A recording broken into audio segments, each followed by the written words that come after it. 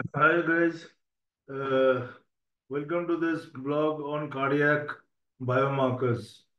So as you may have noticed, I've been doing these biochemical tests, blood tests in the last few blogs. So idea is to cover all these basic lab tests that we do because I think this is not covered properly anywhere, either on YouTube channels or in the books for you guys. So I made one video on LFT, then I did one on CBC, and platelets I did not cover because there is a full lecture on platelets already there on our YouTube channel. Then I did one on anemia and hemoglobin, and now this one is on cardiac biomarkers. And then after that, I'll be doing on miscellaneous tests like ferritin and thyroid function tests, etc., which you guys need to interpret and you come across in the ICU. If you need blood urea creatinine, let me know in the comment section because I'm not sure whether you guys will benefit from blood urea creatinine. If you need a blog on urea creatinine, just put it up in the chat box and then I will see the response. If you guys need it, I will go ahead with it. So now we move on to today's topic, that is cardiac biomarkers. So first of all, I will start with Hs-Troponin. So Hs-Troponin is high sensitivity troponin. It is nothing but an extension of troponin test. And a high sensitivity means that it picks up levels which are very low, which are usual conventional troponin test is not able to pick up. So everything else is the same as for troponins for Hs-Troponin. The advantage of picking up such micro levels of troponin is that it can detect non-STEMI. You know, when you have non-STEMI or rather NSTA-ACS, and you have to differentiate between unstable angina and non-STEMI, the only way to distinguish is actually by troponin level. So classic troponin levels may not be elevated in very small infarctions, and here your Hs-Troponin will be elevated. So if you get that, you know you're dealing with non-STEMI, and then you can go ahead with your treatment strategy. So that is the advantage of doing Hs-Troponin I, and everything else is the same as for troponin. And the lab values that you have to use are variable. They vary a little from lab to lab and test to test, you know, the way they perform the test, and the level should be elevated above the upper limit of normal for that particular reference value. And you have to do two sets, 3 to 6 hours apart, and demonstrate a rise in the levels. So that is how you actually go about doing Hs-Troponin. And it is not a value really for STEMI, because in STEMI, the troponin levels go very high and you will get ST elevation in your ECGs. So it is mainly to diagnose non-STEMI. Okay. Now, and it will obviously be elevated in all other conditions in which troponin is elevated. So, and I will talk about troponin now. So troponin is actually we measured as troponin I and as troponin T. And these two are proteins formed in the actin myosin filaments, which are part of the cardiac cell, the cardiac myocyte. And whenever there is injury to the cardiac myocyte, troponin I and troponin T are released, and the injury can be either ischemic or non-ischemic. Classically, we use troponin I or troponin T for the diagnosis of acute coronary syndrome. And if you do not have an elevation of troponin, you cannot diagnose acute myocardial infarction.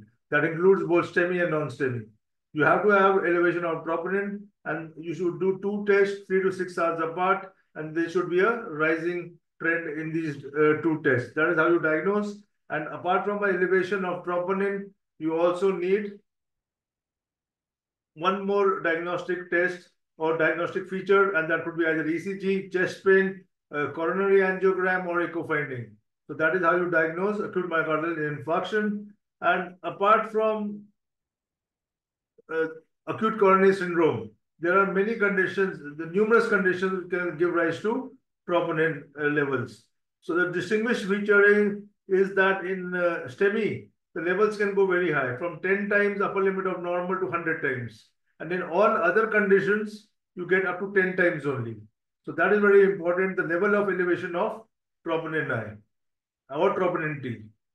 And in myocarditis, yes, in viral myocarditis or other kinds of myocarditis, the levels can go up to 20 times. So that was about the levels and where you get troponin from, and uh, the role of troponin in renal failure is somewhat to be taken with a pinch of salt, because slight elevation in renal failure can be seen normally. That is for two reasons. One, it gets excreted through the kidneys. Second, when you have CKD, then there is some alteration in the cardiac musculature. You get uremic cardiomyopathy, and there is injury to the heart muscles, cardiac myocytes, so they release troponin. That is why in renal failure, you can have slight elevation in troponins, and this is mainly in CKD. But like I told you, there's excretion in the kidneys for troponin, so even in AKI there will be slight false elevation. Apart from this, it is also elevated in septic cardiomyopathy. So you people should know septic cardiomyopathy. Do not confuse it with acute myocardial infarction. But then again, like I told you, the levels will be less than 10 times upper limit of normal. And even in ARDS and pulmonary embolism, they can be elevated because of stress on the right heart. Troponin can come from the right heart also. So moving on, where else can troponin come from? So troponin also elevates in stroke. In stroke, it can elevate because there is neurogenic injury to the myocardium, because there is a release of catecholamines. The only other real source for troponin is muscle. Sometimes you get muscle injury in the acute setting like rhabdomyolysis. And here you can get elevated troponins, and these troponins are actually specific to the muscle. But the prevailing tests do not distinguish the troponin I or troponin T that we do classically from the muscle troponin. So this should be borne in mind, that if you're getting a troponin level and the heart is normal, look at the muscle. There's something going on in the muscles.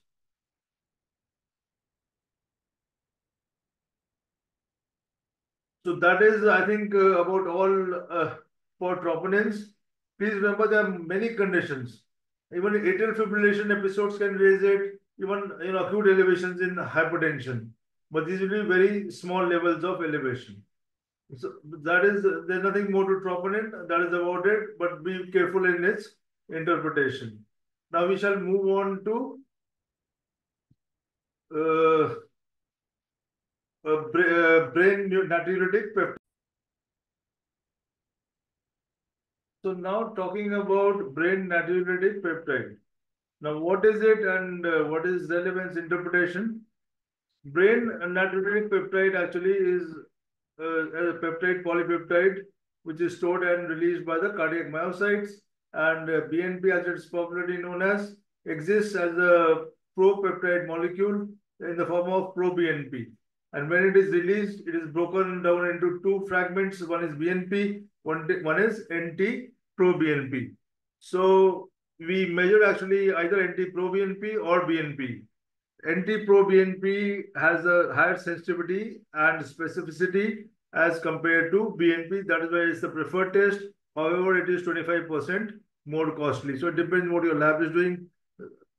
Ideally, you should go for NT-proBNP. Now, what is the significance and when is it released? So NT-proBNP, I will refer to only NT-proBNP most of the times. So NT-proBNP is released whenever there is stress on the myocardium, and it is released by the cardiac myocytes, and it is not due to ischemia unlike troponin. It is released because there is stress on the heart, and stress is because of overload on the heart. It can be either because of systolic dysfunction or diastolic dysfunction, but more because of systolic dysfunction whenever there's an overload on the heart. So when the BNP is released, it is actually a protective mechanism. It is supposed to lead to release of fluids from the kidneys and to vasodilate the blood vessels, thereby unloading the heart. So it has a protective mechanism. Now, NT-proBNP is having a diagnostic value in the sense that the patient presents with acute dysnea. And if you do this test of NT-proBNP, it is available as a card test also in the emergencies, in the ICUs. So if the level is more than 300, it helps to kind of rule out or rule in a cardiac cause of dyspnea. If the value of NT-proBNP in a patient who presents to the ICU acutely with dyspnea is less than 300, it rules out a cardiac cause with a sensitivity and specificity of more than 90%. And if the value is something like more than 900 approximately, then it is practically sure that it is a cardiac cause of dyspnea. So that is the importance in acute dyspnea. Apart from the acute setting, NT-proBNP is elevated, like I told you, in so many conditions with this cardiac dysfunction, especially heart failure, then mainly systolic, though also diastolic. So all patients coming with CHF will have an elevated NT-proBNP. However, it can be normal in early stages of acute heart failure, some in chronic heart failure sometimes, acute heart failure sometimes, and in heart diseases where there's mainly diastolic dysfunction, such as hypertrophic cardiomyopathy or restrictive cardiomyopathy, where there is mainly diastolic dysfunction. The other thing is in renal failure, there is a false elevation, again because it is excreted by the kidneys. And there is some interference also sometimes in the measurement of NT-proBNP. Then as you age, again NT-proBNP values rise. And different values are given to patients at different age values and in renal failure as per GFR. So you have to kind of know the different values. I'm not going to give all those values. They are available in the books. But the value, normal value of NT-proBNP changes with age and with renal failure. And in obesity, it is falsely decreased because there's a lot of fluid overload in these patients. They have more fluids, obese patients. And also because the adipocytes, they alter the metabolism of NT-proBNP. Apart from this, NT-proBNP is normal even in acute coronary syndrome. It does not rise in acute coronary syndrome. It remains normal. And it also has significance in the treatment. You know, with treatment of congestive heart failure, the values should start falling. If the values start falling, your treatment is being successful. And it has a prognostic value. If your NT-proBNP value is more than 3,000, 4,000, it has associated with the high mortality. And you know, the levels correlate with your New York Heart Association degree of heart failure. So those are the things about NT-proBNP or BNP. BNP is also just the same, but its values are different. That is very important to realize. Its values are different. You cannot take the same value for NT-proBNP and BNP. The values are different, the costs are different, and the sensitivity, specificity of the two tests are different. But the clinical implication and connotation and interpretation is the same. So that's all, friends, about troponin and BNP, NT-proBNP. And if you need any further blogs, any particular topic, especially blood urea creatinine, if you want it, then I shall make it. Let me know what else. Put it up in the chat box. Any questions? Thank you for all your support, and thanks to all the guys, especially who bought the super thanks and supporting us financially. Looking forward to more contributions. Thank you so much, guys. Bye-bye. Take care.